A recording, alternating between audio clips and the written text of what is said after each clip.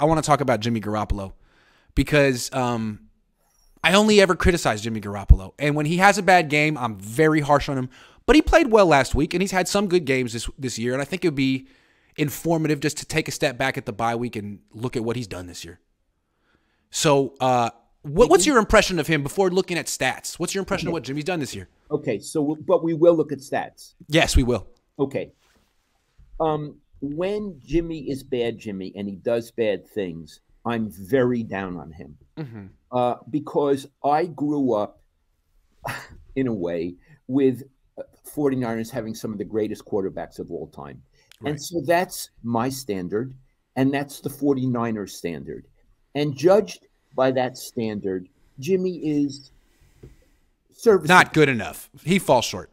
He falls short. Yeah. So I say that as context. He's never going to be Steve Young or Joe Montana. It's never going to happen. No. No, he might never be Jeff Garcia. Correct. Okay. But there are things I like about him. First of all, he really has guts. He really does. And when things go bad for him, he doesn't let it get him down. He perseveres. And it's something I tremendously admire. When you say guts, in terms of he'll throw – Iggy, he stands in and takes hits you wouldn't believe. That's true. He'll also throw balls into very tight windows, as opposed to Alex Smith when 10 years ago, and he would be like, "No, Alex can't wouldn't throw that." Do it. So I like throwing that. Yeah. He's more of a risk taker, and you need to. Alex was not enough of a risk taker, although he wasn't enough. He got better when he left the Niners when he played with Andy Reid. He figured it out. But yeah, you're right. Oh, but I also mean he has guts. He'll play if he's hurt, and. Iggy, he takes some shots. He'll stand there and throw the ball. It's not everybody who can do that. So I admire that about him.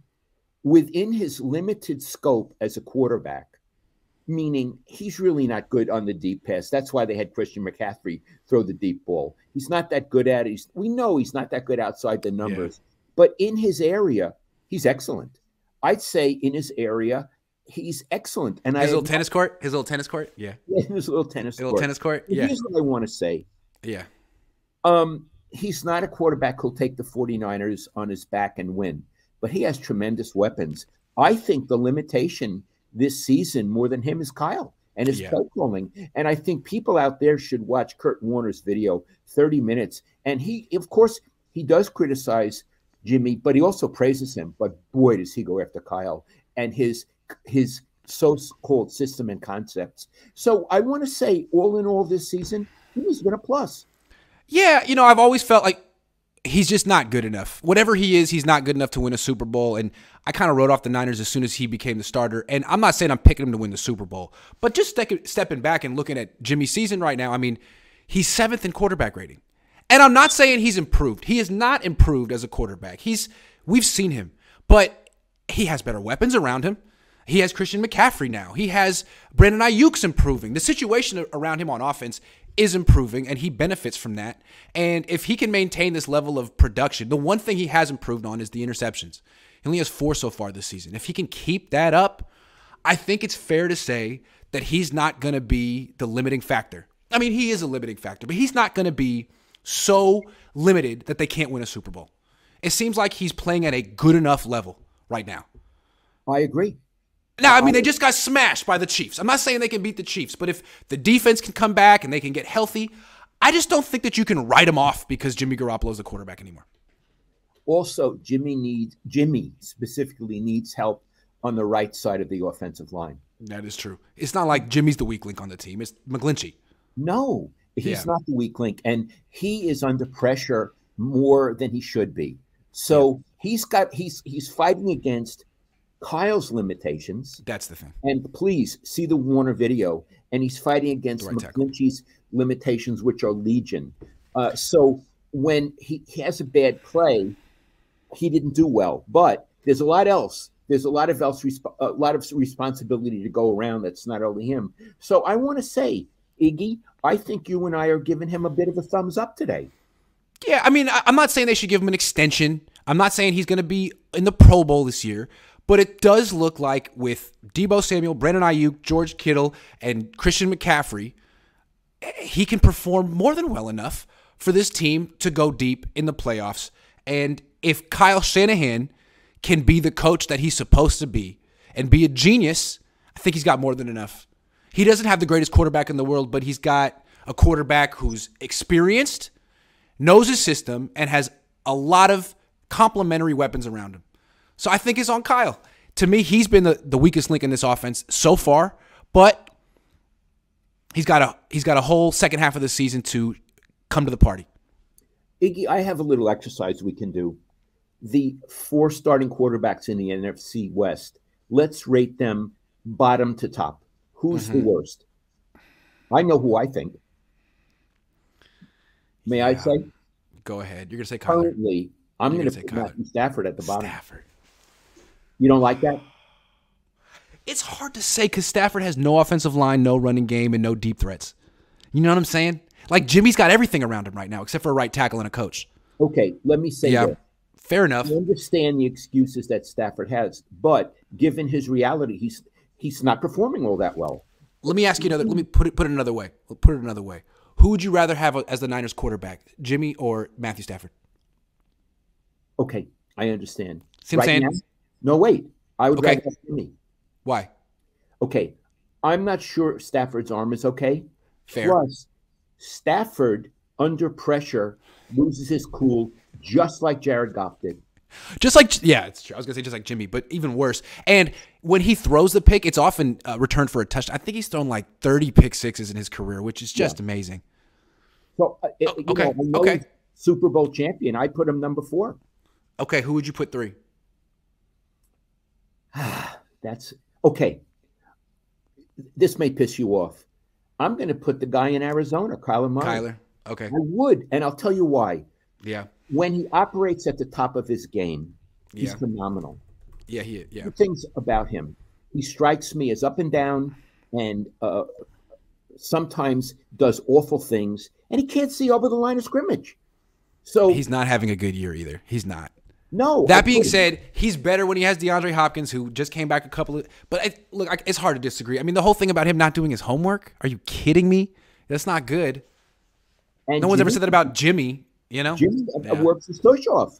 And what's more, his players like him. So you know what, Iggy? I'm putting him reluctantly at number 2 because I don't quite believe in Geno Smith, but I got to give Geno his props. So I got to give Geno his props too. Geno's number 1 right now. And I got to give Pete Carroll, who I thought the league had passed him by, I got to give him his props. So I'm saying right now, Jimmy is the second best quarterback in the NFC West. And for some miracle, Geno Smith is currently functioning the best. Now, people will say, how could you say that? Stafford, but I'm saying how they're functioning today. That's fair. I just want to say that I'm a little hesitant to give Jimmy that much credit because I know he just beat the Rams, and it's great, and we're being generous because they're coming off a win, but it's the Rams, and he's done it a lot of times, and he did lose to the Falcons and the Broncos, which were rough. So we'll see a little bit more. I don't want to get head over heels, but it's fair to point out that Kyler and Stafford are having really bad years. Really bad years. Statistically way worse than Jimmy Garoppolo. And I think it's fair to point out, Grant, that we are not haters. We're not haters. In fact, we're big Jimmy Garoppolo fans. The only reason that we're giving Jimmy this much credit is because he shouted me out in the press conference and said my name in the locker room last week. So now I'm officially just a big Jimmy Garoppolo fan. I'm getting his jersey. Now, look, I want to say something. If I were covering the team, and this is a total hypothetical, of course, what I used to do, I would get to know certain players, and I would write profiles of them. Mm-hmm. So who would I like to write about on this team?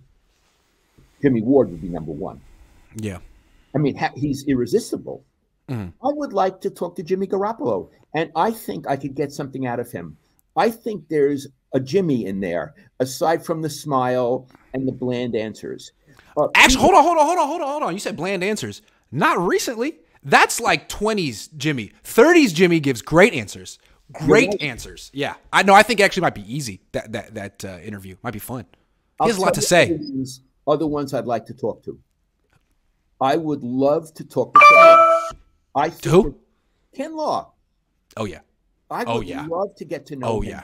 I think there's a real person in Ken Law. And that could come out. People that would not interest me. Real quick before we move on from Kinlaw, one of the things I like about him, he's so authentic. Everything is right on his sleeve, right there. I love that. As opposed to some people, you're like, is what you're projecting really you? You know what I'm talking about with some athletes? That's not Javon Kinlaw. I like a guy like that. People who wouldn't particularly interest me, Armstead. For the reason I just said. Exactly.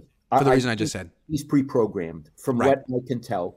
Right. And also the right tackle, pre-programmed. Oh, yeah. That's what I feel. Anyway, those are 5 guys off the top of my head. Yeah, because you know if you get the pre-programmed guy, you can't get him off their script. You cannot. No. Now, I was doing something yesterday for a class at Morehouse College, journalism class, with my friend Ron Thomas. He used to be at the Chronicle. I'm doing something for that class next month. Shout out Morehouse. It's wonderful. Yep. Anyway, Ron reminded me, and Iggy, I forgot this, when Joe Montana was playing, and he was so great. It was after a game. No, it was Friday. Ron said the quarterbacks used to talk on Friday, not Wednesday. So we had Joe on Friday, and, Joe was giving the most bland answers. So I remember this. Ron said, I stopped the news conference and said, Joe, you can do better than that. You did that? That's what Ron said I did. Wow, and I believe it. Responded and did. I believe it. When they give those answers, you can't allow it. No. You have to call them out politely on it. Joe Montana spoke before the game against the Chiefs a couple weeks ago, and we didn't know he was coming. They just brought him in, and we weren't prepared, but I was listening to his answers. I put it on my YouTube.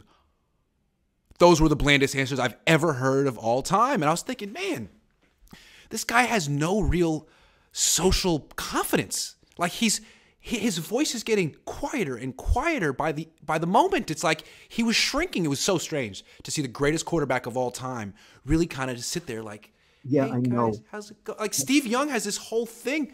Joe doesn't have it. It's crazy. No, Joe had it on the field. Right. Yeah, that's amazing. Switch. On the field, he turned the switch on. Off, he turned it off. But Joe, if you see this, I don't want you to think I'm putting you down. I think Joe has a lovely personality. I think there's a lot more depth than you can just get in casual conversation.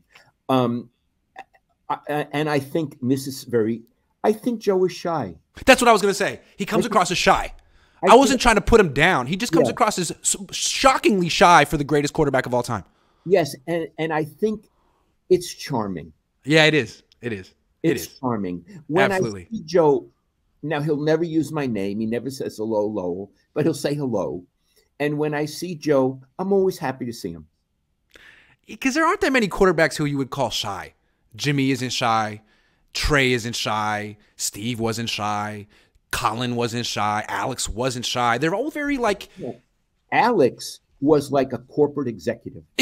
Not shy. Very polished. I mean, Joe is like, oh, shucks, how did I end up here? Man, I could have been doing nothing or playing baseball or... Right. Whoa, yeah. It's very, very interesting. Yes.